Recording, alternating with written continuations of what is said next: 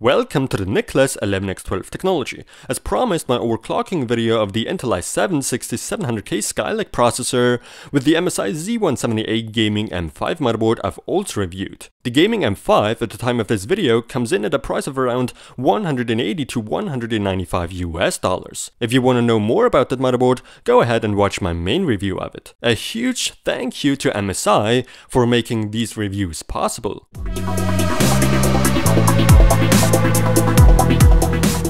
Alright, so as you may know, I've already done such an overclocking video with the Z170A Gaming M7 not too long ago, and I ended up with quite interesting and surprising results. Well, it didn't take me long to realize I partly messed up. You know that magic trick I was talking about? Well, it backfired. I was showing you my stock voltage of the i7-6700K and it was pretty high.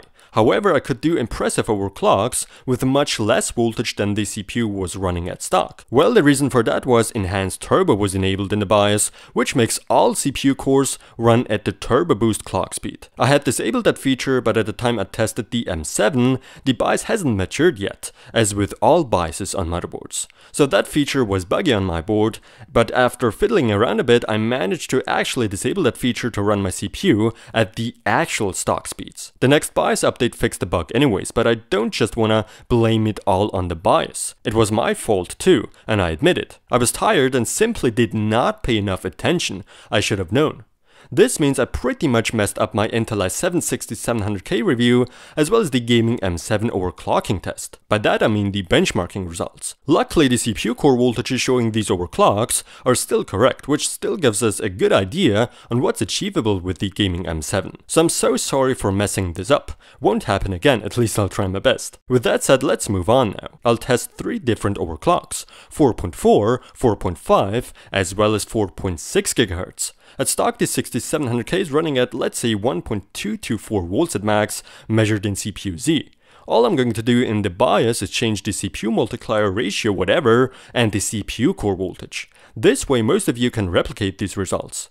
First, let's do 4.4 GHz. We're stable at 1.312 volts. Alright, 4.5 GHz. Stable at 1.328 volts. Nice. Now let's do 4.6 GHz. We are running at 1.368 volts stable. Not bad actually. However, with the M7 I've managed to achieve the same overclocks with a lower voltage number. For 4.4 GHz instead of 1.312 volts on this M5, I could do it with just 1.304 volts. At 4.5 GHz, 1.328 volts on this board and 1.320 volts with the M7. Finally, for 4.6 GHz I need 1.368 volts on this M5 and just 1.344 volts on the M7. That's quite the difference, so it's definitely noticeable. At higher overclocks starting at 4.6 GHz with the 6700K, you really get to feel the power behind the M7 when it comes to overclocking compared to the M5. The lesson we learn here today is that a motherboard with more phases indeed does better when pushing hardware such as the CPU to its healthy limit. But let's take a look at how well the i7-6700K performs like